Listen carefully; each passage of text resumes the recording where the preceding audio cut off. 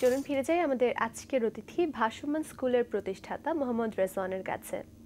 আবারও চলে এলাম, যেটা বলছিলাম যে বিশ্বের বিভিন্ন জায়গা থেকে অনেক স্বীকৃতি। তো সম্প্রতি যেটা বিশ্বখ্যাত সংবাদ মাধ্যম সিএনএন আপনাদের উপর 2টো ডকুমেন্টারি তৈরি করেছে তারা, তাই না?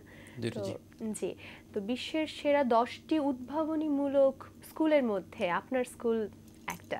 এটা আমাদের জন্য অনেক গর্বের একটা বিষয়। তো একটু আপনার কাছ থেকেই জানতে চাই পুরো ব্যাপারটা নিয়ে কেমন লাগছে, এবং ভাসমান স্কুলের ধারণাটা একটু যদি আমাদেরকে দিতেন। ভাসমান স্কুলটা হচ্ছে যে স্কুল বোট এবং স্কুল বাসের কম্বিনেশন। এটা কেন শুরু করা হলো, এটার পিছনের দিকে যদি বলি, আমি যে অঞ্চলে বড় হয়েছি এখানে স্কুলে যা বাচ্চাদের খুব কঠিন।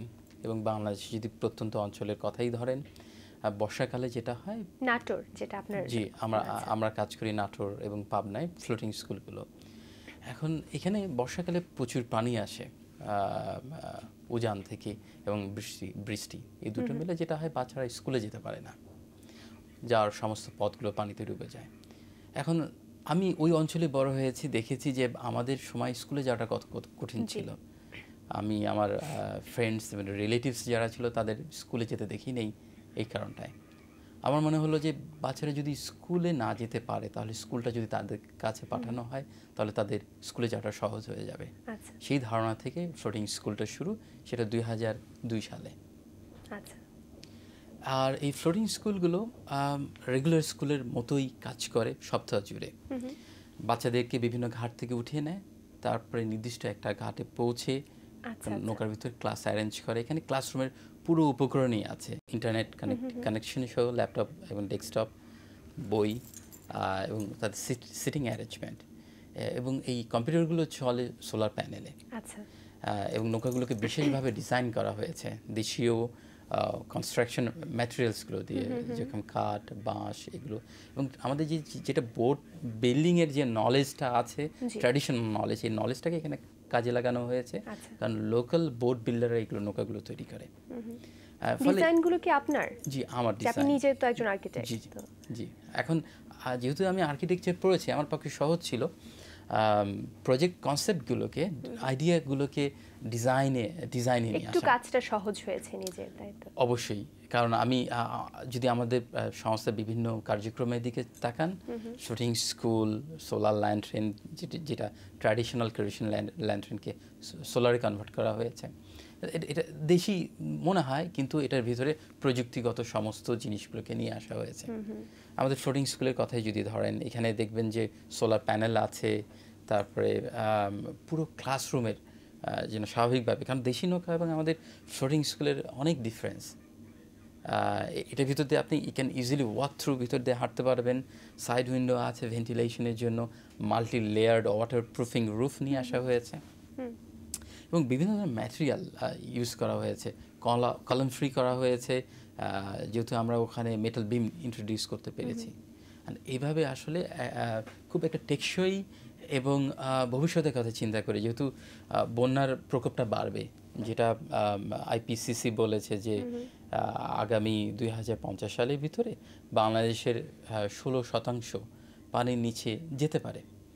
এখন আমরা কি দেখছি যে এই বছর 4টা বন্যা হয়েছে, 2007 সালে 2বার বন্যা হয়েছিল, এবছর প্রায় 4 মিলিয়ন লোক, 40 লাখ লোক এফেক্টেড বন্যার কারণে। এখন এই আমাদের যে সমাধান, এটা হচ্ছে শুধুমাত্র বর্তমান প্রেক্ষাপটের জন্য না, ভবিষ্যতে আমাদের যে বড় চ্যালেঞ্জটা আসতে যাচ্ছে সেটার জন্য একটা সুদূরপ্রসারী ভাবনা নিয়েই আসলে কাজটা করছেন। তো ভাসমান স্কুল আর নৌকা স্কুল দুটো নাম বলছে, ধারণাটা কি দুরকম আছে যে এক জায়গায় স্কুলের একটা ভিত আছে আর নৌকা দিয়ে নিয়ে আসছে? আমরা যখন প্রথম নৌকা স্কুলটা শুরু করি 2002 সালে, তখন নৌকা স্কুলের ধারণাটা পৃথিবীতে ছিল না। যেহেতু পৃথিবীতে ধারণাটা ছিল না, যখন আমরা কাজ শুরু করলাম, আমাদের জন্য প্রচণ্ড প্রতিকূলতার ভিতরে যেতে হয়েছে। যে চ্যালেঞ্জগুলো আমাদের মোকাবেলা করতে হয়েছে, তার ভিতরে আছে ল্যাক অফ রিসোর্সেস বলতে হচ্ছে ফিনান্সিয়াল ইনভেস্টমেন্ট, তারপরে হিউম্যান রিসোর্স, সব কিছু। কারণ আমি একা শুরু করেছিলাম 1998-এ। সেগুলো কাটিয়ে উঠলেন কিভাবে, যে নিজের চিন্তা, মানে সেই প্রথম দিকে রূপদানের শুরুটা কিরকম ছিল? যখন কাজ শুরু করেছি আমরা, তখন 1998-এ, তখন আমার কাছে আমার যেটা সম্পদ ছিল বলতে, একটা পুরনো পেন্টিয়াম অন কম্পিউটার, প্রায় 20-22 হাজার টাকা, যেটা আমি স্কুল স্কলারশিপ, তারপরে বিভিন্ন আর্কিটেকচারাল ফার্মে আমি কাজ করেছি স্টুডেন্ট অবস্থায়, সেখান থেকে যে জমানো টাকাগুলো ছিল এগুলো ছিল। আর একটা স্বপ্ন ছিল যে আমি কিছু একটা করব, পরিবর্তন নিয়ে আসব, এবং মানুষ চাইলে অনেক কিছুই করতে পারে। এই বিশ্বাসটা এখনও যেরকম আমার মাঝে আছে সেই সময়টাও ছিল। সেই চেষ্টা থেকে কাজটা শুরু করা।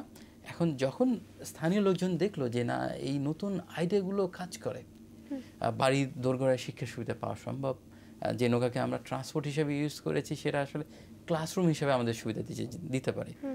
আমাদের মেয়ে বাচ্চাদের দূরে যেতে হবে না, নিরাপত্তার কারণে তারা দূরে স্কুলে যেতে পারে না, বাড়ির কাছে তারা শিক্ষা পেতে পারে। বর্ষায় তাদের পক্ষে স্কুলে যাওয়া কঠিন, কিন্তু এখন বর্ষার কোনো সমস্যা না।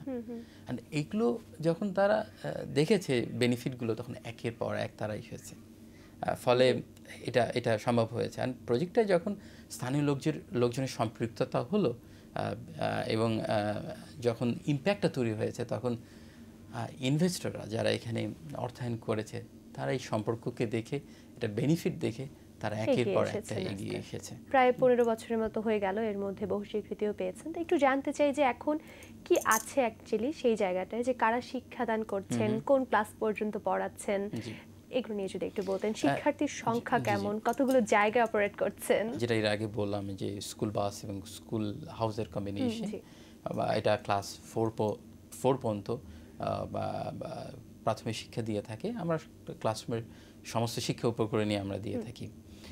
আমাদের ফ্লোটিং লাইব্রেরি আছে, এটা বড় নৌকা, 65 ফিট লেন্থ অ্যান্ড বিম বলে, উইথ হচ্ছে 13 ফিট। এখন এই নৌকাগুলো হচ্ছে মোর কম্পিউটার প্রায় 2 থেকে 4টা পর্যন্ত কম্পিউটার, ডেস্কটপ অথবা ল্যাপটপ থাকে, ইন্টারনেট সংযোগ সহ 1500 বই। এটার মাধ্যমে আমরা যেটা করছি যে কম্পিউটার লিটারেসি, এবং তারা যেন বই ধার নিতে পারে, বই এখানে পড়তে পারে। এটা একটা লাইব্রেরি ভাষণ, ইউনিক কমিউনিটি স্পেস তৈরি করেছে। এবং এটার সাথে বহির্বিশ্বের কানেক্টিভিটি, তারা ইন্টারনেট ইউজ করছে, বিভিন্ন ধরনের ইনফরমেশন পাচ্ছে।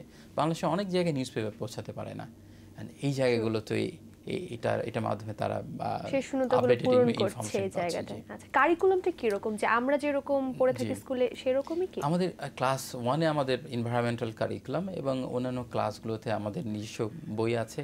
এছাড়া ক্লাস 2 থেকে 4 পর্যন্ত আমরা গভর্নমেন্ট বইগুলো পড়ে থেকেছি। এনভায়রনমেন্টাল কারিকুলাম বলতে হচ্ছে যে যেরকম আমাদের একটা বই আছে যেটা আমি লিখেছি, স্কুলে যাই। এখানে তারা আসলে বায়োডাইভার্সিটি এবং এনভায়রনমেন্টাল, রিভার পলিউশন এবং নদীর সাথে মানুষের সম্পর্ক এবং জীববৈচিত্র্য, এই ব্যাপারগুলো তারা পড়ে থাকে। কতে কাজলি মাছটা হারিয়ে যাচ্ছে, ক্লাইমেট চেঞ্জ একদম সম্মুখভাগে বাংলাদেশ দাঁড়িয়ে আছে, এবং এই বেনিফিশিয়ারিগুলো তারও আগে। এখন তাদেরকে এইভাবে প্রস্তুত করার চেষ্টা করছি আমরা। এই যে মহোদয় একটা কাজ করছেন এবং সেই নাটোরে শুরু করেছেন, সেটা ছাপিয়ে কিন্তু বাংলাদেশের বাইরে বিশ্বের দরবারে কিন্তু সেটা পৌঁছে গেছে। আফ্রিকার অনেক জায়গায় এই কার্যক্রম চলছে। তো কেমন লাগে যখন নিজের আপনার উদ্ভাবনের জায়গাটা মানুষ অ্যাডপ্ট করেছে, সেগুলো শুনছেন? কিভাবে আসলে শুরু হলো এই কানেক্টিভিটিগুলো? ইন্সপায়ারিং, যেরকম আমার জন্য। এবং আমরা সবসময় মনে করেছি যে আসলে অন্যদেরকে ইন্সপায়ার করা উচিত। যে কোনো উদ্যোগ একটা ছোট গণ্ডির ভিতরে, একটা দেশের ভিতরে না থেকে এটাকে ছড়িয়ে দেওয়া উচিত।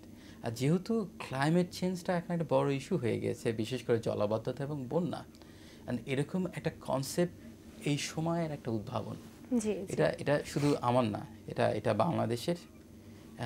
বাংলাদেশের সমস্ত জনগণের। বলতে পারেন যে বাংলাদেশকে এখন বিশ্বের আমেরিকা, জাপান, ইউরোপের বিভিন্ন দেশের স্কুলের পাঠ্যক্রমে নৌকা স্কুল নিয়ে আসা হয়েছে। তারা তো আসলে বাংলাদেশ সম্পর্কে জানছে, বাংলাদেশের একটা মানুষ কিংবা কতগুলো মানুষ অথবা সারা দেশকে পরিচিত করছে ওখানে। জিনিসগুলো শুরু হয়েছিল এভাবে। আমি বিভিন্ন ইন্টারন্যাশনাল কনফারেন্সে কথা বলেছি, ইন্টারন্যাশনাল যে আমরা 16টা পুরস্কার পেয়েছি। তারপরে বিভিন্ন পত্রিকা, international news paper, new York Times, তারপর Washington post, CNN, Al Jazeera, এরা প্রত্যেকেই নিউজ কভার করেছে। ফলে যেটা হয়েছে যে বিশ্বের বিভিন্ন জায়গায় নৌকা স্কুল যে জলাবদ্ধতা একটা সমাধান, সেই জিনিসগুলো লোকজন জানতে পেরেছে। এটা ফলো আপে অনেক অর্গানাইজেশন আমাদের সাথে যোগাযোগ করেছে, তার প্রজেক্ট সাইট ভিজিট করেছে, আমরা তাদেরকে নৌকার ডিজাইন দিয়েছি, ফলে রেপ্লিকেশনগুলো শুরু হয়েছে এভাবে। আচ্ছা আচ্ছা, আমরা যে সিএনএন এর কথা বলছেন, যে সিএনএন আল জাজিরা অনেকেই কভার করেছে, সিএনএন এর দুটো ডকুমেন্টারি কথা আমরা বলছিলাম, আমরা একটু দেখে আসি এই ফাঁকে সেই ডকুমেন্টারিতে কি ছিল।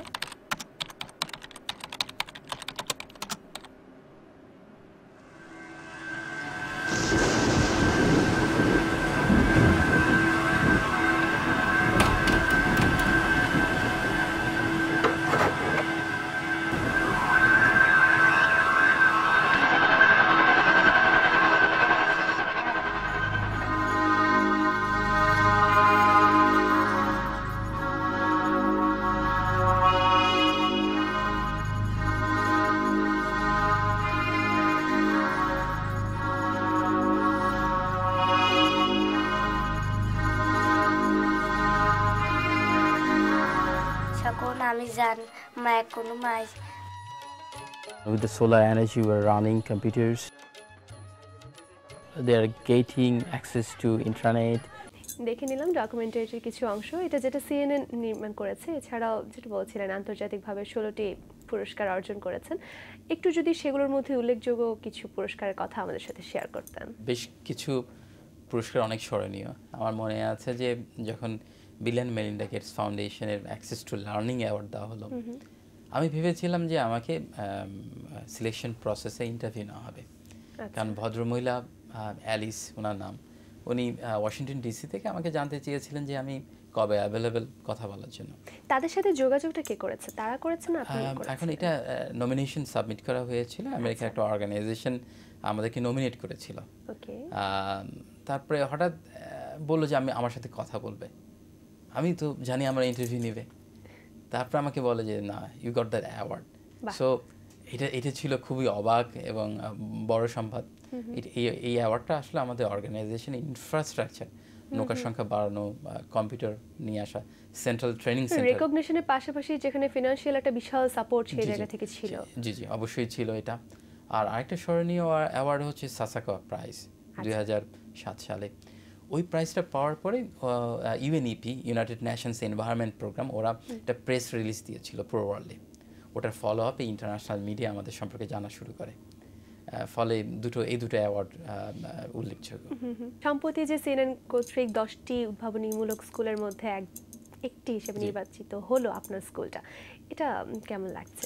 আমরা প্রচন্ড খুশি যে বাংলাদেশের একটা উদ্যোগকে তারা স্বীকৃতি দিয়েছে, কারণ এখানে আমরা যেটা দেখেছি যে ভার্চুয়াল রিয়েলিটি নিয়ে অন্যরা কাজ করছে। আমি সেটা একটু জানতে চাচ্ছিলাম যে বাকি স্কুল 9টি স্কুল আসলে কি ধরনের বা কোথাকার ছিল? যেটা বললাম যে ভার্চুয়াল রিয়েলিটি নিয়ে কাজ করছে তারা, ওখানে ওই জগৎটাকে ঘুরে দেখে, 3D ড্রয়িং করার চেষ্টা করছে, এটা একটা উদ্যোগ। সেকেন্ড উদ্যোগটা একটা দেখলাম যে এখানে হিউম্যান অ্যাক্টিভিটির মাধ্যমে যে এনার্জি জেনারেট করে তার মাধ্যমে তারা ব্যাটারি চার্জ করছে। ফলে প্রতিটা উদ্যোগ আমাদের ছাড়া যে উদ্যোগগুলো আছে, প্রতিটা উদ্যোগ অনেক বেশি উদ্ভাবনীমূলক। ফলে তারা আসলে 10টা উদ্যোগ সিলেক্ট করেছে, যে 10টা উদ্যোগ আসলে রেপ্লিকেট হতে পারে অন্যান্য জায়গায়, স্কেল আপ হতে পারে, এবং হচ্ছে এই মানব সমাজকে অনেক কিছু দিতে পারে। এখন ভাসমান স্কুলে আমাদের দেশে যদি বলি যে কতগুলো জেলা আপনারা কভার করছেন, কতজন স্টুডেন্ট আছে? ফ্লোটিং স্কুল, লাইব্রেরি ছাড়া আমাদের ট্রেনিং সেন্টার আছে, যেখানে আমরা নৌকায় প্রশিক্ষণ দিয়ে থাকি, বিভিন্ন ধরনের ক্যাপাসিটি বিল্ডিং, স্কিলস ট্রেনিং এগুলো দিয়ে থাকি, বেসিক প্রাইমারি হেলথ কেয়ার সুবিধা দিয়ে থাকি ফ্লোটিং হেলথ ক্লিনিকের মাধ্যমে, এবং ইভিনিং শো আছে, যেটার মাধ্যমে আমরা নদী পাড়ে অনেক লোকগুলোকে একসাথে রিচ করতে পারি। মানে এই বিভিন্ন অ্যাক্টিভিটিগুলো আমাদের 3 জেলায় আমাদের কার্যক্রম, নাটোর, পাবনা এবং সিরাজগঞ্জে। ফ্লোটিং স্কুল শুধুমাত্র অপারেট করে নাটোর এবং পাবনা জেলায় আমাদের অপারেট করা হয়। জি, আর আমরা 22টা স্কুলের নৌকার মাধ্যমে প্রায় 2000-এর মতো স্টুডেন্টকে রিচ করছি। ফ্লোটিং লাইব্রেরিগুলো প্রায় 20,000 বেনিফিশিয়ারিকে রিচ করে। শিক্ষক কারা আছেন, শিক্ষা দিচ্ছেন? আমরা গ্রামের মেয়েদেরকেই, যাদের ক্লাস 10 পর্যন্ত এডুকেশন আছে, তাদেরকে ট্রেন করাই, ট্রেন করায় তারা আমাদের স্কুলে পাঠদান করিয়ে থাকে এবং প্রতি মাসে ট্রেনিংয়ের ব্যবস্থা আছে। সামনে কোনো পরিকল্পনা যে এটাকে আর নতুন কোনোভাবে সাজানোর বা বাড়ানোর? আমরা প্রতিনিয়ত ডিজাইন নিয়ে কাজ করি। ফলে ফ্লোটিং স্কুলের যেটা 2002 সালে ছিল, এখনকার ডিজাইন অনেক আলাদা। আমরা বিভিন্ন ধরনের নৌকা ইন্ট্রোডিউস করেছি। তার ভিতরে 2 টিয়ার বোট আছে। 2 টিয়ার বোট হচ্ছে এটা ডাবল ডেকড বোট, লোয়ার লেভেলের ক্লাসরুম, যেটা আফটারনুনে লাইব্রেরি হিসেবে চলে, ক্লাস চলে। আপার ডেকে মাল্টিপারপাস স্পেস, যেখানে ট্রেনিং হয়ে থাকে। আমরা দেখতে চেয়েছিলাম যে সবগুলোকে অ্যাক্টিভিটিগুলোকে যদি একটা জায়গায় আমরা নিয়ে আসি, সেক্ষেত্রে একটা কমিউনিটি কীভাবে আরও বেশি বেনিফিট পেতে পারে। এটা একটা আমরা নতুন প্লেগ্রাউন্ড ইন্ট্রোডিউস করছি, ফ্লোটিং প্লেগ্রাউন্ড।